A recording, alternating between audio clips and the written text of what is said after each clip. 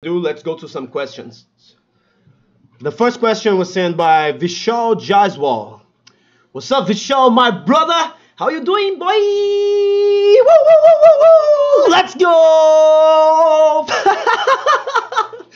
Oh God, this is so weird, man. But hey, I will do my best to try to keep the same energy that I got in my writing. Here, it's my energy after all. It's the voice that I hear in my head when I'm typing. So I'm going to do my best to keep the energy the same as the articles when I'm answering stuff here. So let's take a look at Vishal's question. Can both the myofibrillar hypertrophy and sarcoplasmic hypertrophy happen at the same time? Alright, that's an excellent question. But first, let's take a few steps back. Let's start by defining what is hypertrophy. Hypertrophy is a muscle quality. It's when your muscle gains size. Muscle qualities are things that, when provided the right stimulus, your muscle adapts to emphasize that muscle quality. For instance, when you pick up heavy stuff, your body adapts by developing your strength. There are several other muscle qualities like speed, power, flexibility, coordination, anaerobic endurance, work capacity, and VO2 max. Size is one of the muscle qualities that you can develop in your muscles. There's sarcoplasmic hypertrophy that is stimulated by metabolic stress, and there is myofibrillar hypertrophy that is stimulated by mechanical resistance. But there is also a third mechanism for hypertrophy, stretch-mediated hypertrophy, which is stimulated when you overload the muscle through a stretched position.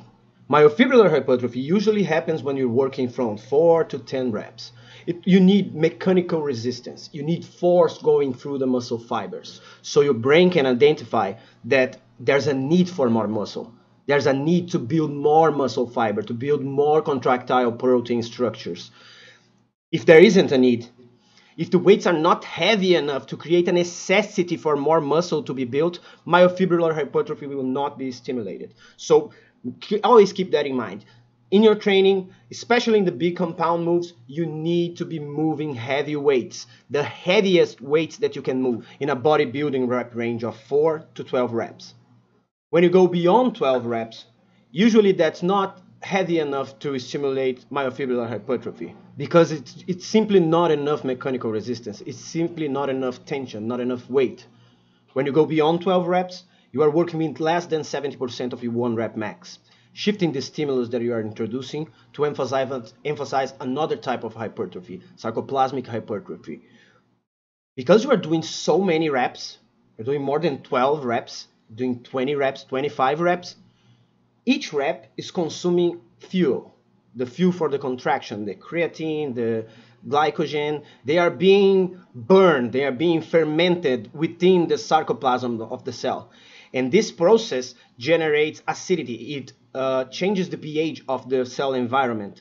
And because of it, the cell is damaged by this acidity, leading people to believe that damage to the muscle cell is a stimulus to hypertrophy. But it's simply wrong, because the damage doesn't cause hypertrophy. Preventing the damage causes hypertrophy. Because if the cell environment remains acid, it's going to completely consume the muscle cell. It's going to completely destroy it. The acid don't stop destroying things out of the sudden. So the body has to send metabolites to restore, reestablish the levels, stable levels of acidity within the cell environment. And by doing so, these metabolites occupy space within the muscle sarcoplasm, promoting sarcoplasmic hypertrophy. The cells get stretched, it get filled with metabolites. But don't hear what I'm not saying. If you feel a burn in the muscle, it's that acidity doing the thing. If you feel the pump on your muscle, it's the metabolites accumulating inside the muscle cell. So these two indicators are great indicators for you to know that you are introducing sarcoplasmic hypertrophy to your muscles. So to your question, can sarcoplasmic hypertrophy and myofibrillar hypertrophy happen at the same time? Yes, they always happen at the same time. Biology is very, very, very complicated, and everything happens all at once. What we are going to do by shifting the way that you train is emphasize one or another. But since there are different mechanisms, it's intelligent for you to have both mechanisms addressed within your training.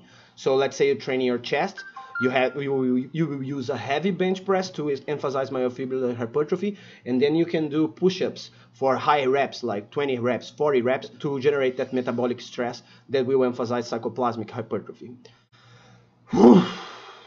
That was hard, man. That was really very hard. I think I'm going to answer one more question or two tops before I need to stop recording and finish this video. But I was planning on answering 15 questions, but it's so fucking hard to express myself in English that I'm not. Especially these scientific topics, it's very way harder than I expected. But I'm going to progressively overload my recording skills and my talking skills, and I'm sure that in the next videos I'm going to be way more efficient in communicating these things. So Vishal, my brother, I hope I was able to shed some light upon this darkness, my friend. You know what I'm saying? So bang that iron and stay on the iron path, bro. Big kiss. Let's go to the next question, which was sent by Almighty E.